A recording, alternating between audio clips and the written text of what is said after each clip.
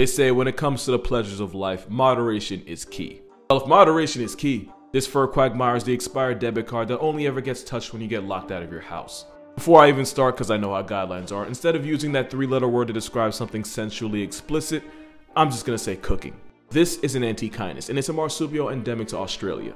What those words mean is that it's actually closer to a kangaroo than to a mouse, and it can only be found one place in the world. The land where toilets flush backwards, the landlords have pouches, and the mascot's an STD-ravaged plush toy. Anyway, what earns the antechinus' video is that they take cooking very seriously.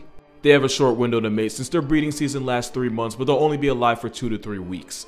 Which is why male antechinuses mature faster and are ready to go before breeding season actually starts. Also, they can maximize their time in the kitchen. And once the male finally finds a partner to cook with, Hell's Kitchen suddenly becomes more than just a TV show. The antechinus will have cooking sessions that can last up to 14 hours. That's like 2 shifts and an overtime. There isn't even a courting process or anything. No foreplay, not even a 2-play. The male just marathons anything with a pulse on sight. And you do not want to know what my search history had to look like for me to know that. And thanks to NordVPN, nobody ever will. Because NordVPN creates an encrypted tunnel for my data and protects my identity by hiding my IP address, which is probably the only reason I'm not on a list yet. It's gotten to the point where if somebody walks in on me researching for a video, I'm honestly better off switching to the hub. At least that would be easier to explain than a Google search of how much liquid DNA can a blue whale produce. It's like 5 to 6 gallons, by the way. Nah, if my search history ever got leaked, I'd have to change area codes. Which is great because NordVPN lets you change your location and access one of over 5,000 servers in 60 different countries. So if you want to watch SpongeBob but can't because you live in America and Netflix ain't with that, just know Australia Netflix got you. Also, Nord servers are super fast, so you never have to feel like you're choosing security over speed. And with NordVPN's threat protection, you can be safe from ads, trackers, and malware. So to protect your data from companies like and to get the most out of your streaming services, go to nordvpn.com/casualgeographic to cop a huge discount on a 2-year plan. And with Nord's 30-day money-back guarantee, it's basically risk-free.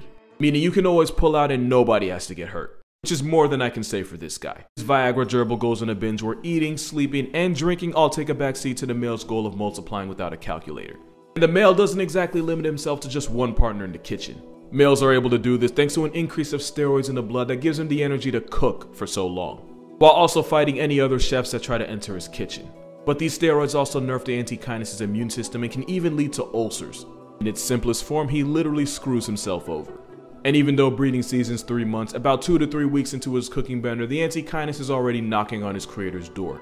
By this time, he's dehydrated, starving, probably sick, and his body's falling apart as the steroids in his blood now poison him. The constant high levels of testosterone means the stress hormone cortisol never gets shut off.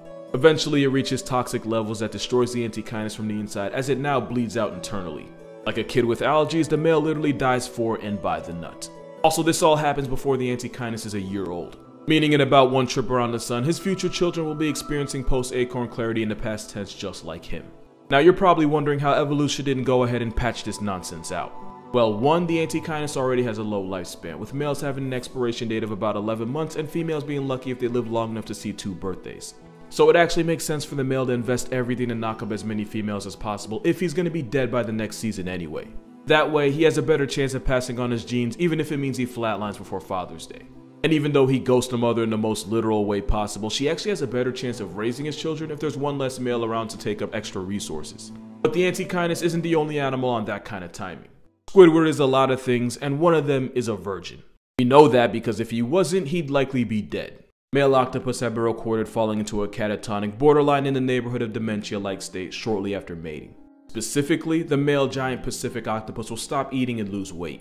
Not in like the cutting for summer kind of way, since octopus don't store body fat, instead they'll metabolize their own muscles to stay alive. Without food, the he octopus is a perfect candidate for infection as his immune system folds on him just like his will to live. Often these males start having white lesions appear all over their body. The endgame is the male either starves to death, gets ripped apart by a predator, or gets factory reset by a fatal virus. Sometimes his date will cut out the middleman completely by hashtagging him herself by strangling him. And not in a fun way either. Speaking of the mother, once her nursery of eggs finally hatches, it won't be long before they both link up in the afterlife. And you would think pulling a hit and quit on life would be a great way to get your entire population subtracted by evolution, but there is a trade-off. The antechinus and the octopus are both semoparous.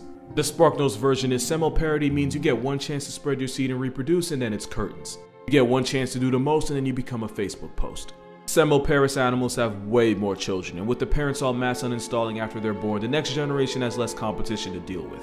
Semoparity is why the antechinus will literally get some and die trying, and why the male octopus has nothing to live for after he cashes in his V card. They actually did this joke on TV, that's crazy. Some octopus can have up to 50,000 eggs, and they only really need 2 of them to live long enough to keep the cycle going. I mean, hell, Marlin started with 400 of them, only 1 made it to the credits, and we still call it a happy ending. Another advantage of semoparity is that the animals do have a shorter lifespan, but they can reproduce a lot faster. An octopus can be born on New Year's, have a midlife crisis in May, kids in August, and be a hashtag before Christmas. Now that's efficiency. Any octopus 3 years or older is just overachieving at that point. In comparison, a mother elephant can raise a baby for 10 years and have a clan of hyenas erase all that in 10 seconds if her back is turned. Speaking of which, on the other side we have iteroparous animals. Sounding way too much like AP Environmental, but basically what you need to remember is case-selected species are animals like elephants, whales, and us.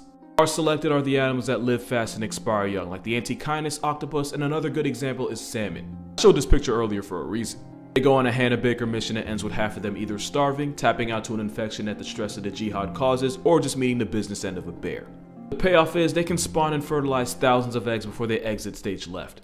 Case-selected species are usually bigger, have less kids but spend more time raising them, and for all their effort, they get renewed for many more seasons of life. The R's are smaller, have way more kids but are a lot less involved, and they're usually the ones that get uppercut by evolution. The best example is probably the Luna moth since, as you already know, they literally don't have a mouth.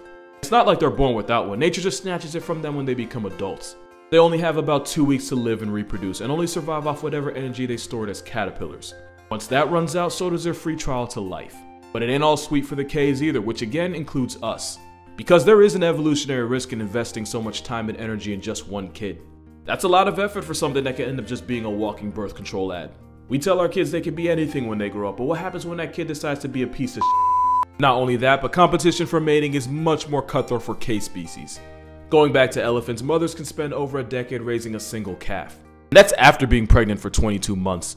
When you're carrying a life for a couple weeks short of 2 years, you're going to do everything in your power to make sure the baby you're carrying isn't 50% scrub. Which is why when a female African elephant's in heat, every eligible male bachelor in the area will run fades with each other. Sometimes until there's one less elephant. And since the female elephant might not be available for another 5 years, down bad bulls will bury each other if they have to. In the end, it's the strongest bull that gets to be the father, which gives the baby the best genetic chance of survival. But it also means some males get blue-balled in the process. And probably red-pilled too. Long story short, whether you're a horny hamster, a 12,000-pound white knight, or a cashier with a crotch worm for a nose, life is pain no matter what you are.